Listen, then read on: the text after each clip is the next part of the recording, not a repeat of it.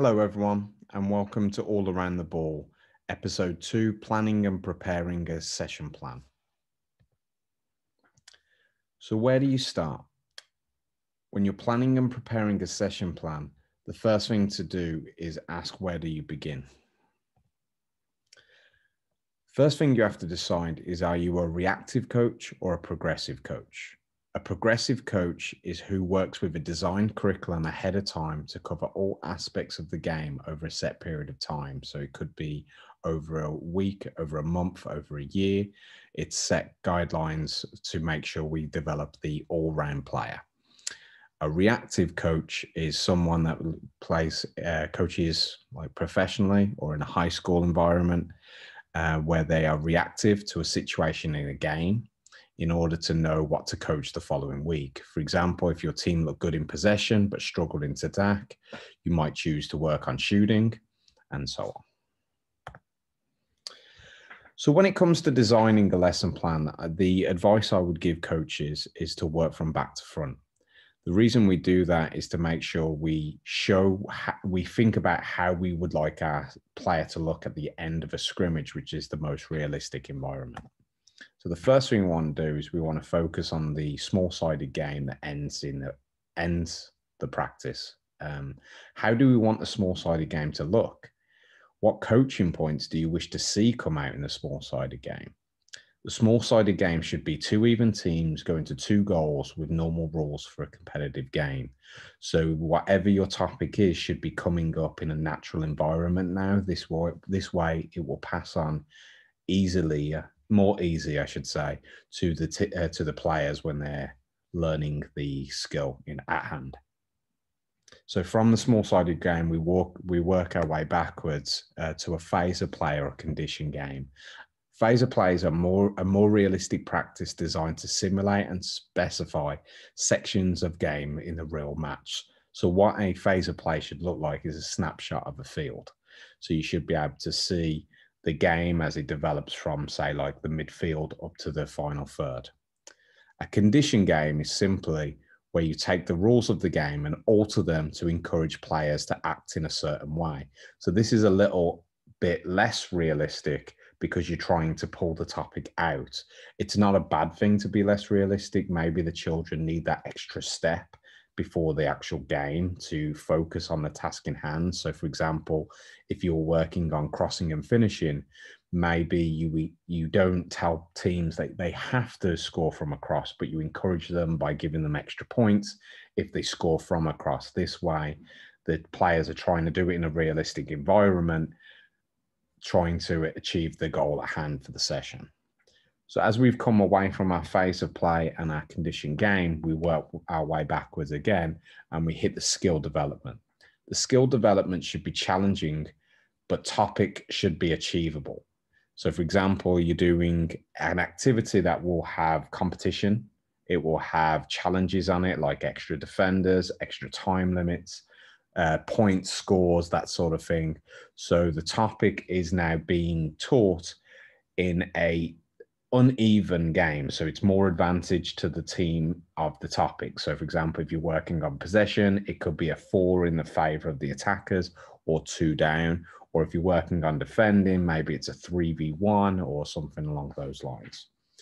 And if we work our way backwards again, as we get towards the start of our session, we go into a technical practice. So a technical practice can have pressure.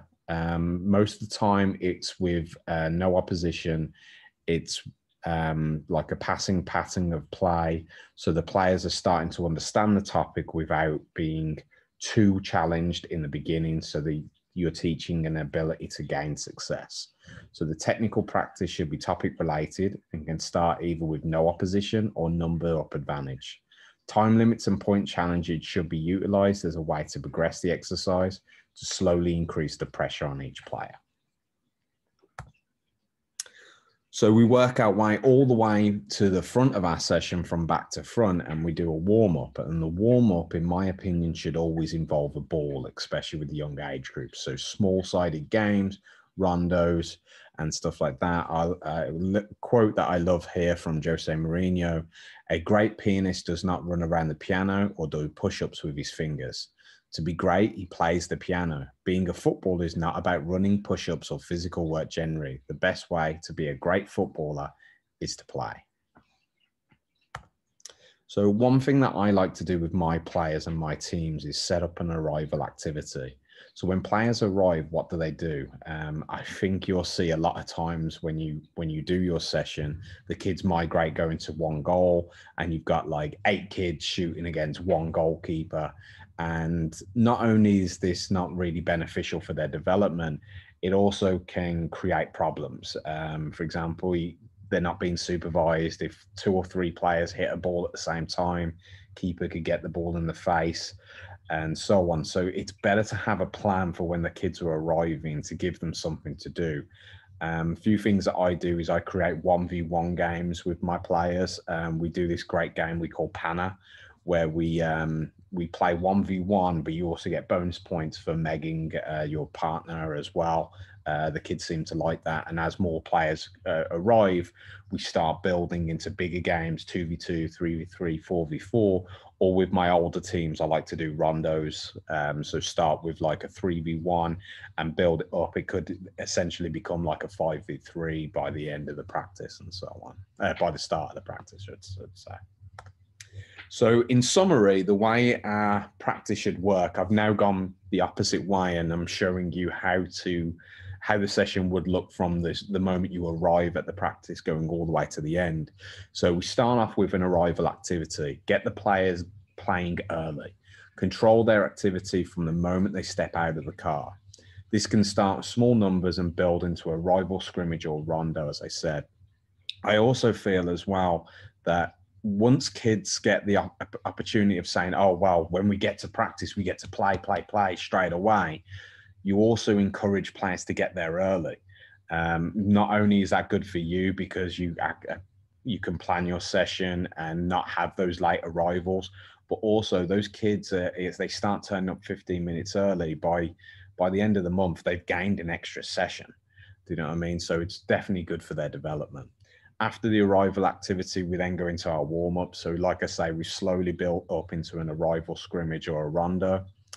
Our technical practice is like an activity that introduces the topic in a low pressured environment. So it could be with no defenders, no pressure, just kind of understanding the topic before we then start to progress.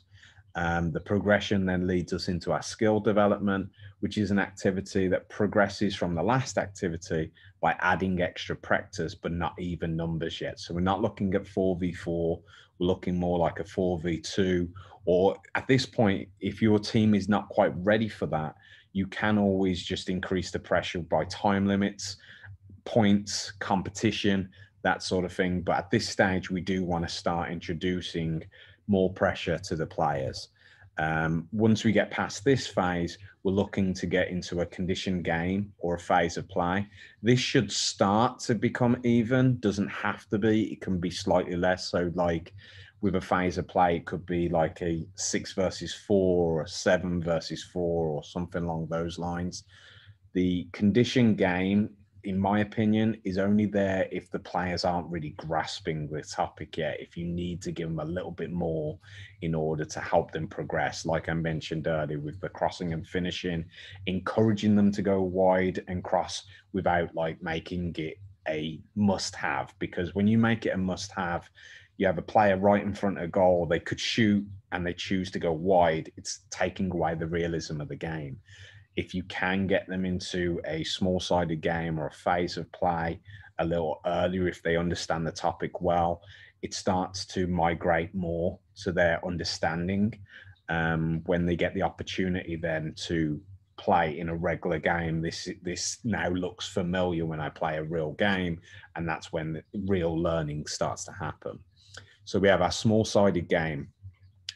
Too often, I do want to stress this, too often when I worked with coaches in all over the world, really, but when I work with these coaches, they do an hour session and then they kind of like sit back for the last 30 minutes to let the kids play.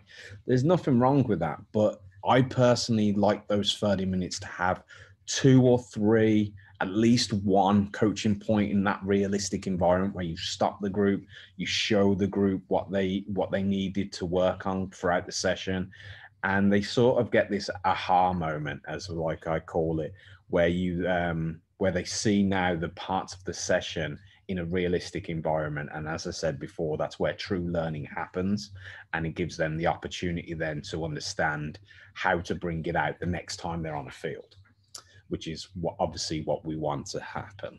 Okay. Then when our session finishes, I like to do feedback. I like to do a little Q&A with my players. I particularly only like Q&As towards the end of my session, where I'm like asking questions, getting an understanding, rather than manufacturing, pulling the answers out of them. So this gives us an opportunity to speak to the players. Did they understand what you wanted out of the session? Do like a Q&A, as I say, to get a feel for their understanding. And then that helps us then with the evaluation. One thing I've done more so in my later life as a coach is having that time to self-reflect when I get in off the field. Just have a couple of minutes to write down on a little bit of paper what I think went well, what didn't. If I'm going to do this session again, how would I change next time? If it's the Monday practice and I've got another practice on the Wednesday with the same topic, how can I progress from this session in order to make sure that they're getting the most out of it and the most understanding? Okay, so I really hope that was beneficial. I am a very open coach that is willing to talk at any time. So please feel free to drop me a comment in the section. If anyone wants my email address to discuss, I am more than happy to give that as well. So thank you very much. Thank you for subscribing to Session Share. Please feel free to like the video, share the video, and encourage others to subscribe. Thank you very much for your time. And just remember, the only way we can grow the game is together.